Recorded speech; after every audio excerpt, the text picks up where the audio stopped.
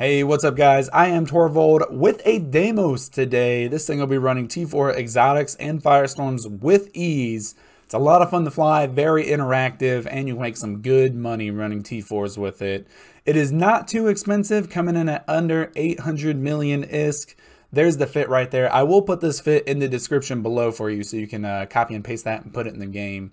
The only thing to note here, those two abyssal magnetic field stabilizers, nothing crazy there. They're just Tech 2 with unstable mutaplasmids rolled with pretty good rolls. I have a stockpile of those, so I always like to throw those on ships.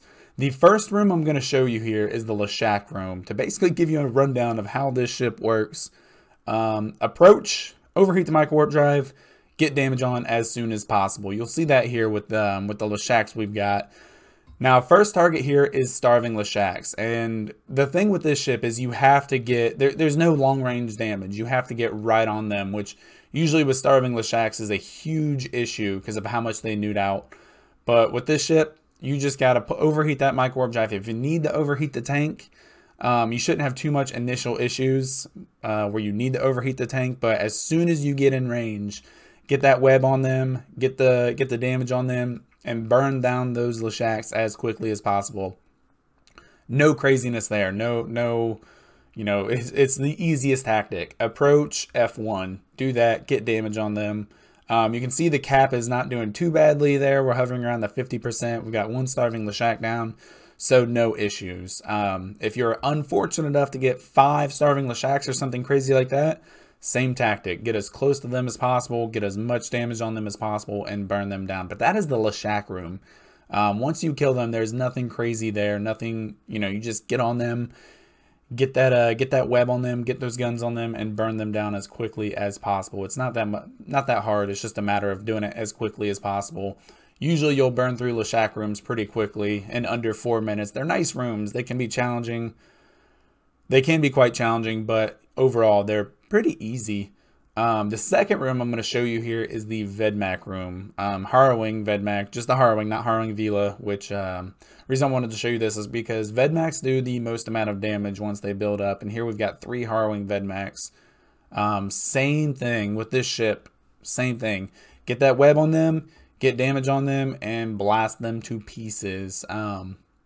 Here there are no scary Damavix to deal with. There are no ghosting or anchoring or tangling Damavix, so I'm able to go straight for the Harrowing Vedmaks. One thing you'll note is you can overheat your web to get that extra couple kilometers on there to be able to reach out these guys. They do microwarpdrive, so catching them is important, and as soon as you catch them, it's just a matter of destroying them. That's it. There's nothing crazy. You just keep approaching them, whatever you got to do.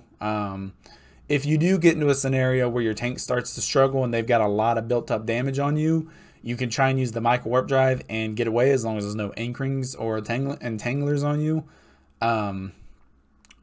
Just get out of their damage if you're taking too much damage. But usually, and you can see here, I'm able to kill them. I'm able to basically out DPS them and bring them down faster than they can bring me down. This thing is cap stable, so I'm just leaving the stuff running, especially with the microwarpdrive off. Your cap stable. But yeah, just be aware of your gun range and make sure you're always in range. I keep that ammo loaded basically because the Void or the Antimatter has such a short optimal range that I wanted to give myself a little bit extra range to be able to take these guys down. You can see the distance I'm hovering at, but the Void and Antimatter, they do a lot more DPS. So it's kind of a trade-off. If you can stay on top of it and maintain your range and keep that damage on them, get that shorter range ammo going on them and kill them a lot faster. I should have done it here, but I was already on them, already killing them. So I just kept that ammo loaded. And that's it. You can see my tank didn't struggle at all with the 3 Vedmaks on me. Now, granted, again, this was without any other challenges or any other obstacles such as ghosting or tangling or anchoring Damavix. So that'll kind of be the thing you have to decide whenever you get into one of these rooms and you see all those Damavix. Do you want to go for the Damavix first, or do you want to go for the Vedmaks first? Typically, I take out the troubling Damavix first, whatever ones do the most amount of, have the biggest negative effect. Like anchorings are a huge pain because you got to worry about getting scrammed and whatnot, not be able to get away. Ghostings will hurt your application a lot. So things to consider. You can blast those Damavix down pretty quickly when you get on top of them. So one thing to keep in mind there. This next room is the Guristas Tyrannos room. Every other room, it's a matter of approaching dead on at 0, burning straight to them. This one's a little bit different. So we've got these Entanglers and the Spearfisher, which do the scrambling. This one, you're gonna you want to get on Guristas Tyrannos at 0, but at the same time, you don't want to get caught by all these Entanglers and the Spearfishers. So you're sitting duck.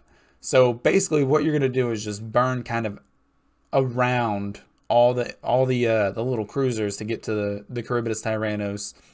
In a second, I've got the web on her. There are entangling Damavix, which are still an issue because being webbed while trying to stay on top of Guristas Tyrannos is kind of annoying. But just kind of play it. You've got your Microwarpdrive to play with, and you can just keep doing that. But yeah, once you get on her, it's easy as that. You just bring her down. If you're having issues with the Entanglers slowing you down enough to let Karen get some damage on you, go ahead and switch to them and bring them down.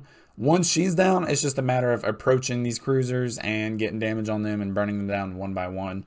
Really no problems here. It is time consuming, but once you get on the battleship and you burn her down and then you get on these cruisers, it goes pretty quickly. Chasing these cruisers around, this definitely adds up.